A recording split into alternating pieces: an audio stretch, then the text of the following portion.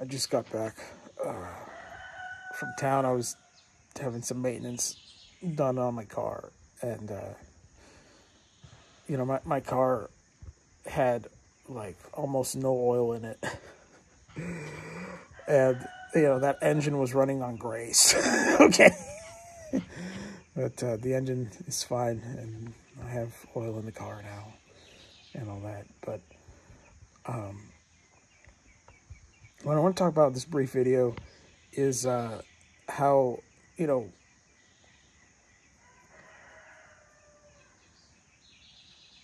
if somebody went up to you and told you they were the governor of their state,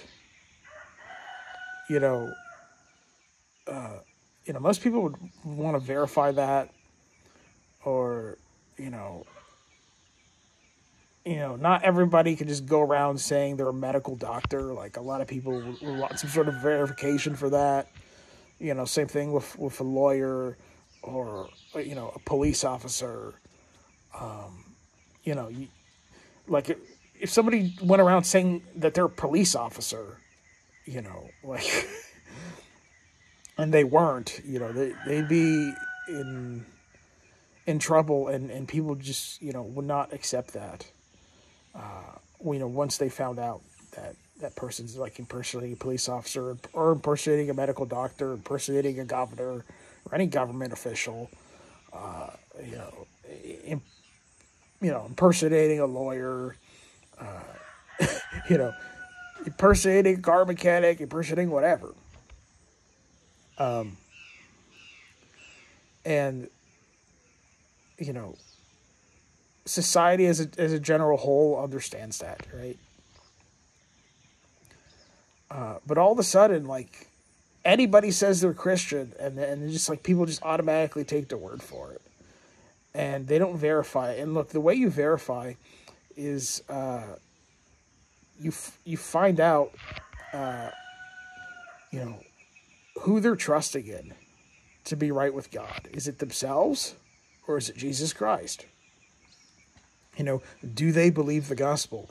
The gospel is the death, burial, and resurrection of Jesus Christ. And there's a lot of people who claim to be Christians, mostly because they think that's the culture of either their small town or their family, or they just grew up, going to some church that claimed to be Christian. And, maybe their family might be, like 5 generations of Christian. But if you don't believe the gospel, you're not really a Christian. Okay, it's that simple. Just because your mom's a Christian, or your grandpa's a Christian, or all your friends claim to be Christian, or whatever, that doesn't make you a Christian. You have to be born again. Okay. And you have to believe the gospel. And, I encourage you to, when somebody claims to be a Christian, don't just take their word for it, okay? Test them. Now, the mistake that people make, right, is trying to test them based on their works. That's just wrong, okay? Because you're not saved by works. But find out what they actually believe, though, okay? Out of the abundance of the heart, the mouth speaketh. And so, if they're basically telling you that, they're turning from all their sins, and that they got baptized as a baby or whatever, they quit drinking or and whatnot, and they they started living right. Okay, well, that's all works. That's not the gospel. But if they tell you something along the lines of I was a hellbound sinner, but then I heard the glorious gospel of Jesus Christ. He saved me. I know he died for all my sins, was buried, and rose again for my justification. Something along those lines, or they talk about like the blood of Jesus, how we have redemption through his blood, even the forgiveness of sins, and they talk about the cross. Then yeah, okay, that's good. But if they're bragging about their works and about how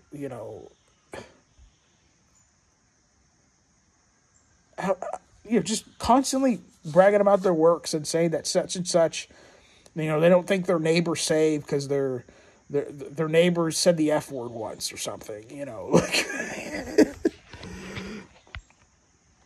they're preaching like you got to keep the 10 Commandments, you got to quit eating pork or whatever. Like, okay, that person doesn't understand the gospel, doesn't understand why Jesus died. And if you're trusting in your own works to be saved, you're not a Christian, and God doesn't think you're a Christian. He doesn't classify you as a Christian.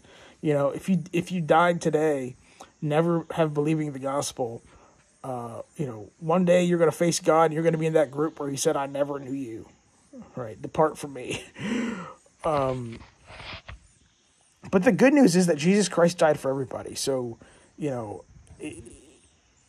it's crazy that some people, and unfortunately many people, they, they're so prideful, and in some cases so hateful, that they can't stand the thought of somebody they don't like being saved.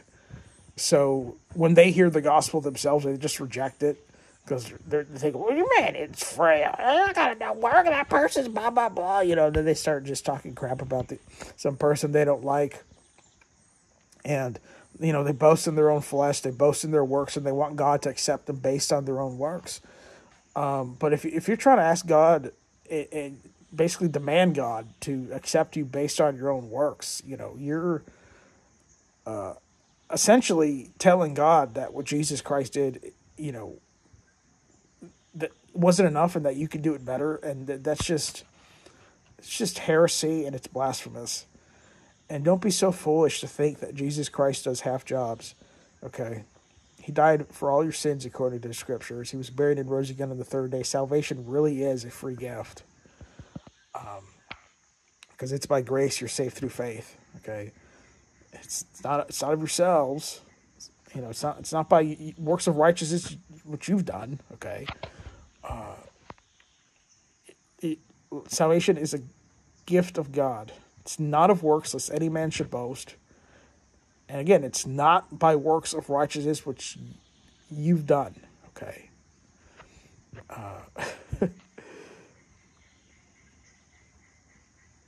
But by the works of the law, no flesh is going to be justified. Jesus Christ is God manifested in the flesh. He lived a perfect, sinless life, a life you and I could never live. Okay. And he died for not only our sins, but the sins of the whole world. And, that's the beauty of the gospel. He died for everybody. How do I know Jesus died for you? Because he died for sinners, and, every human, everybody's a sinner. Okay. For all have sinned and come short of the glory of God. For the wages of sin is death, but the gift of God is eternal life through Jesus Christ our Lord.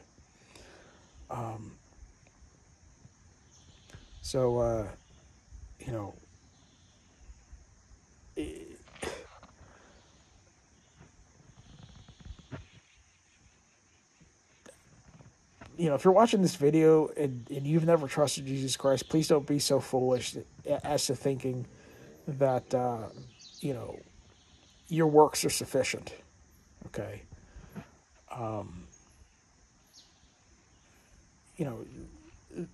The best your works ever amounted to was having Jesus Christ crucified. Okay. Because he tasted death for every man. So that's your best. Okay. It's only good enough to crucify Christ. So, believe on the Lord Jesus Christ, and thou shalt be saved.